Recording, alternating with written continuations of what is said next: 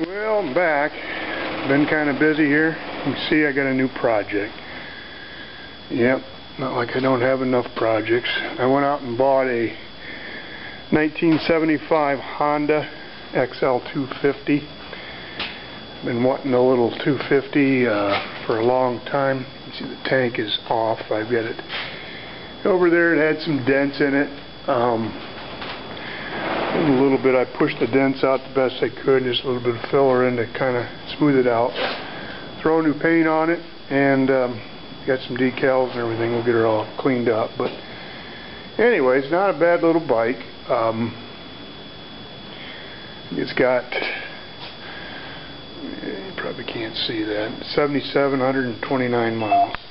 So it's not bad. It's got a new front back tire on it. Needs a new front tire.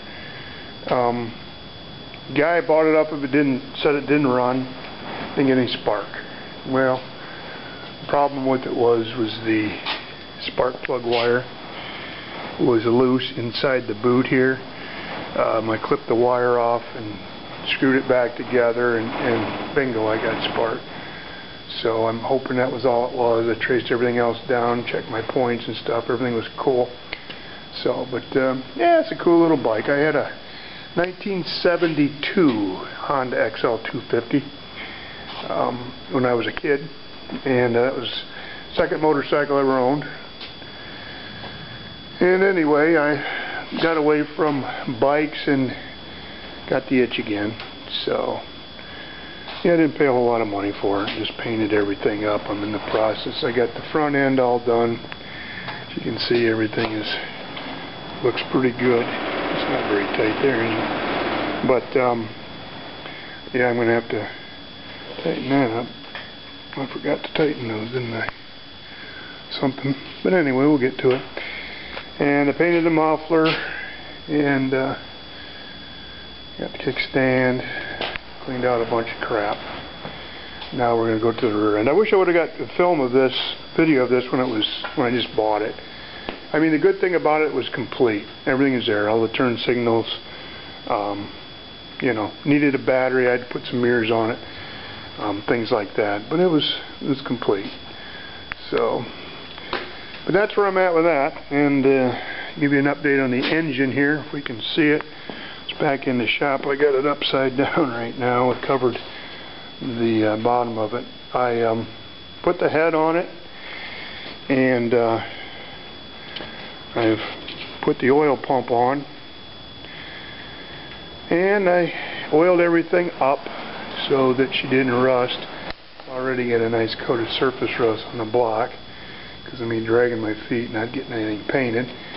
But I was kind of concerned with the cylinders and stuff. You can't see down in there, but anyway, they had a few warm days where we got some moisture, and it really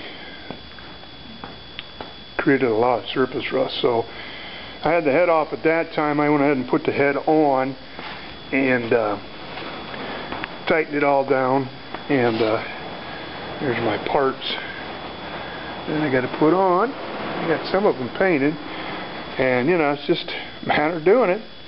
I still got the front end all tore apart laying back there. See all the stinking mowers I've got. Got a rototiller there, and I got mower that I've purchased, and another one back there I got in the deal. But then this is another project. The guy wants me to get this golf cart running, so I don't know if it's worth the money. He bought all new batteries for it, dropped a pretty penny right there, but we're going to try to get her running. But anyway, then he's got another little bike over here that needs a car cleaned and stuff, so I'm going to do that. But it's kind of where I'm at right now. It's what is today, the 5th of March, and expecting a snowstorm coming in, so we'll see what happens. But anyway, just a short video to let you know what's cooking here. It's Snow King's place, so anyways, we'll keep you updated. Thanks for watching.